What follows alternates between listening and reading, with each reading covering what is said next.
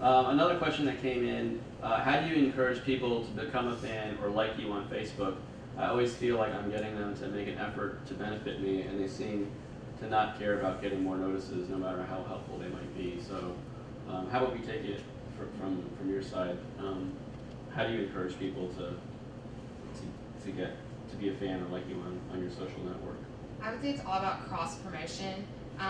You probably already have forms of communication with people, and I'm sure we've all seen the little F emblem. People know what that is. You can put it in your emails. If you have email blasts, that's been really helpful for us, kind of like e-newsletters that we try to send out every few weeks. You know, put a link, and we can actually see through the statistics how many people have clicked on that. That's been really helpful. I mean, if you just kind of do it in your advertising, put the little F. It doesn't have to take up the whole thing, but just letting people know that you have that presence. I also think this may be counterproductive, but people will seek you out. As far as directly driving people to your page, besides linking there, having other people link specifically to your page, people really have to be seeking what you're doing for your service. Okay.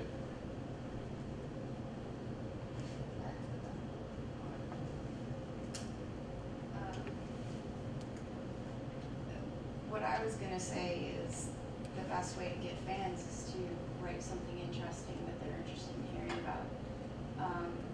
And you were touching on a little bit about your messages. Maybe 1 in 10 should have something to do with buying something from you or any sort of sales pitch. Everything else, in my opinion, needs to be about, what's going on. Give them pictures. What are you doing today? We want to talk to you. Look at this interesting thing that, find out, first off, who is your market? Like, who is your client? What do they care about? And then come from that angle and speak to them about things that you're doing that they would be interested in. And if you give them things that are interesting, they're going to want to follow you. So that's, I would say, be interesting. I think that suggestion give something valuable. 1 out of 10 is a nice ratio to have. I mean, this is actually the Mint advertising page. And no, we do not make deviled eggs for a living. But recently, we had a deviled egg cook-off, and we put it on our site. And here's somebody who is a senior art director, so a possible employee who found, I don't even know this person, but they must know somebody who knows somebody. And she says, I wish I lived closer to you and that you were hiring our senior art directors. I make kick-ass deviled eggs. So again, it costs us nothing to put this post up, and yet we have a connection to somebody who could be an employee, so we could reach out to her, and we have already. Where do you live? Maybe it's not too far. Let's see your portfolio. And I can't tell you the number of comments that I got when I linked to this. I got more than I could possibly imagine about eggs, and everyone's thinking that they could win too. I will say I won in the exotic category. I made curried eggs with a little bit of chutney on the top. So I can share that recipe with you. You can just contact the proponent. Put it on Facebook. I could put it. We will put it on Facebook, the winning recipe.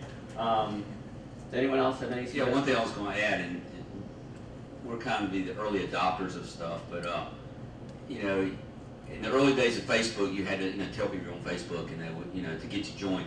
Now it's kind of default. It's kind of like if you got a business, you got to have a web page. If you got a web page, you got to have a domain register. I mean, you're just expected, if you're going to play in this venue and you want to connect with people, you got to have a Facebook page. And now, but 2 years ago, you were really trying to get people to join the page, but now people will seek you out.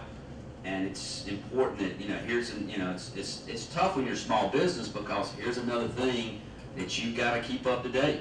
You can't just say, I've got a web page, I have Facebook, and then walk away for 6 months. I mean, but it's another venue, and then you'll find out you've got some customers that don't like Facebook, they like your web page, or they like, everybody's got different ways they like to communicate. But we see Facebook as a default now. I mean, you've got to play in that arena, because there's going to be, and again, it's interesting when you deal with customers on a regular basis. I have some customers, if I want to connect with them, the best way to do it is through Facebook. That's where they check their messages. I don't send them an email, I don't give them a call, but they're always on Facebook. But then I have other people, I got to give them a call, whatever. So, but it's just a area that if you're gonna be in this arena, you just gotta be out there. I think you said something good too, that these things don't exist in a vacuum, and you hinted at this. It's, if in your newsletter or your emails that you're sending out, you have that little Facebook bug, you know, the icon, and they can click through to a link, it has to be part of everything. For a lot of our clients, we have it in the print ads.